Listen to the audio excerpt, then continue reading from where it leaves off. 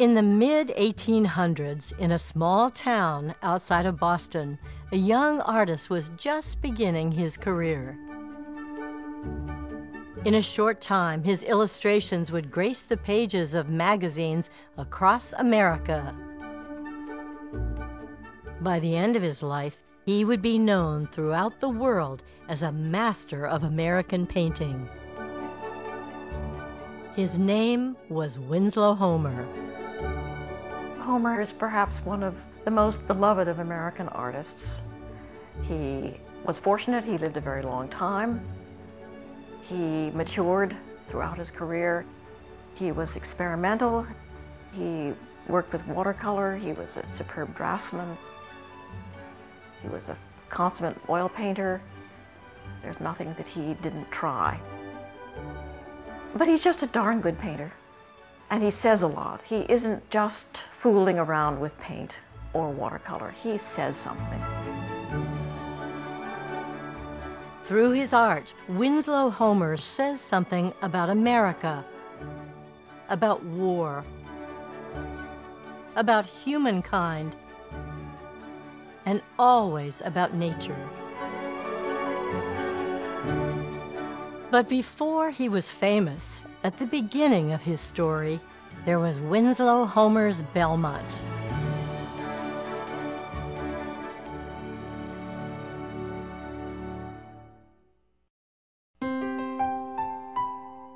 Belmont was an idyllic farming community when Homer's family arrived in the late 1850s. Winslow and his two brothers knew the area well because their uncles had settled in town decades earlier. Merchant William Flagg Homer, his wealthiest uncle, built this elegant villa in 1853 as a summer residence. The Homer house was an architectural showcase, a combination bracketed Italianate and French mansard design. Inside, the 15-room home was adorned with elaborate detail. A suspended staircase curves to the height of the 12-foot ceiling. A rounded marble fireplace adds warmth and beauty to the parlor. The oval dining room was designed with hand-carved concave doors that melt into curved walls. The expansive library features a grand oak-paneled fireplace. And outside is the crowning glory of the home, an octagonal cupola with sweeping views for miles around. The house was a symbol of the family's success, a place for the large Homer clan to gather. A few streets away, Winslow's family home was modest in comparison, but his father had dreams of more. He left the family when Winslow was just 13 years old and headed to California in the hope of making a killing in the gold rush. He returned 2 years later, bankrupt. By then, young Winslow was a budding artist and soon became a freelance illustrator. He drew what he knew: Boston's lively street scenes and Belmont's country pastimes set in the hills, woods, and ponds he had loved since childhood. Before long, his career pulled him away from Belmont and into New York City, where the popular new magazine Harper's Weekly gave young Homer an impressive assignment: the November 1860 cover illustration of the new president-elect. Winslow Homer's star was rising in the New York art world. But love of family and nature called him home to rural Belmont on holidays and every summer, where he was rarely seen without paper and charcoal in his hands.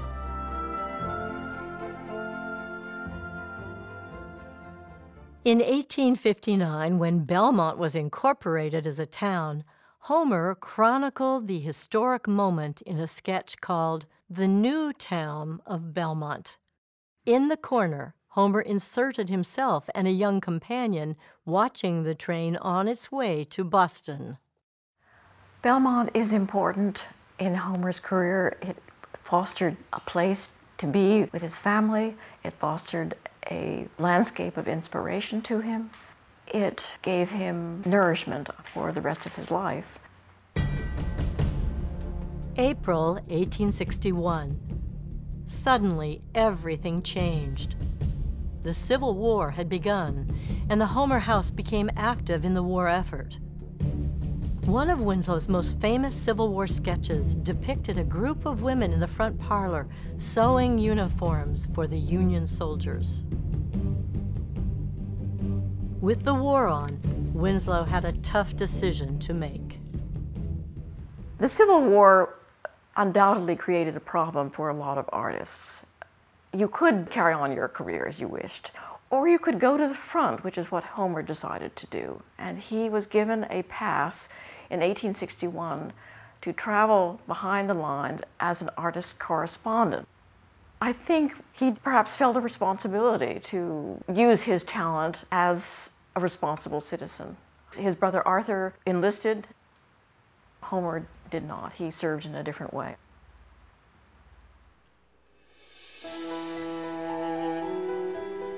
What he saw and sketched over the next year would take a heavy toll on the 25-year-old Homer.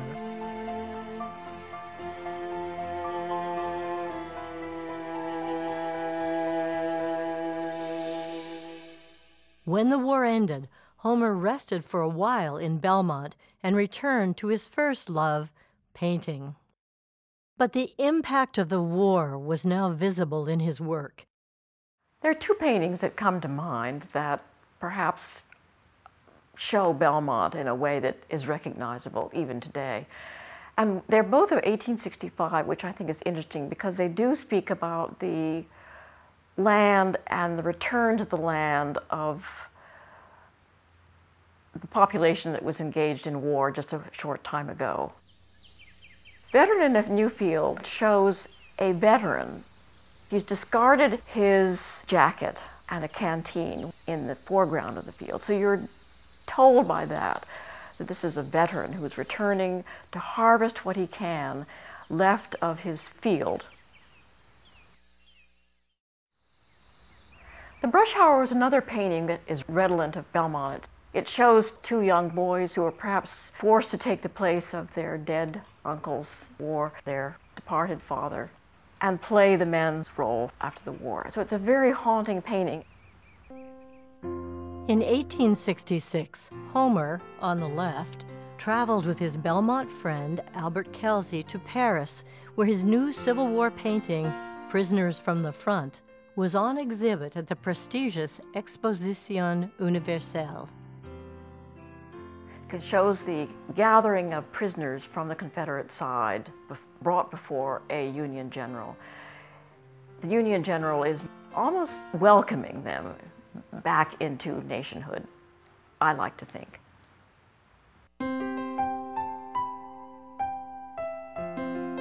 Throughout the 1860s and 70s, Homer's work was filled with scenes of Belmont people and society. Modern women seeking greater independence. Affluent young women playing the daring new game of croquet on the Homer house lawn. Women employed in mills and factories after the war. Homemakers and immigrants in domestic service. Children at play, idealized by Homer. Children at work, harvesting the town's strawberry crop, and hard-working Belmont farmers, the men Homer admired most.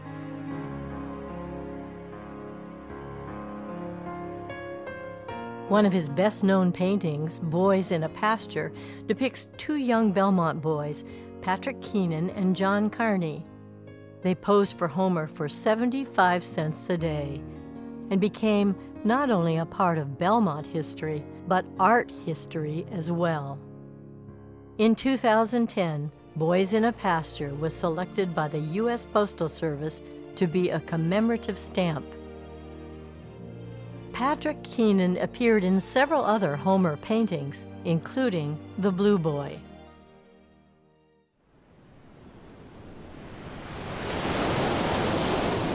By the mid-1870s, Winslow Homer's time in Belmont came to an end. He moved to the coast of Maine, where the pastoral nature of his work took a forceful new direction. His stylish Belmont belles were now strong female figures. His steadfast Belmont farmers remade as heroic North Atlantic fishermen. His gentle Belmont meadows exchanged for a mighty ocean. Homer's earlier pastoral work was transformed into a great theme in his career: the fragility of human life against the awesome power of nature.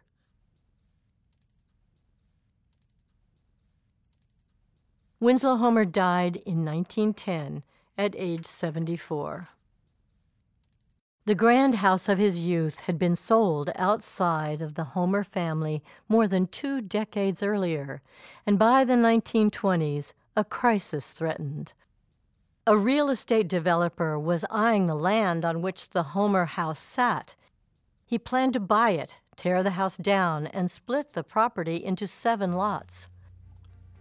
Luckily, there was a savior in Belmont, a whole group of them.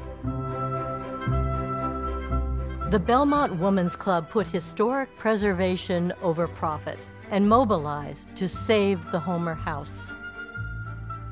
At a time when it was rare for a woman to own property in the United States, the Belmont Women's Club purchased the Homer house for $25,000.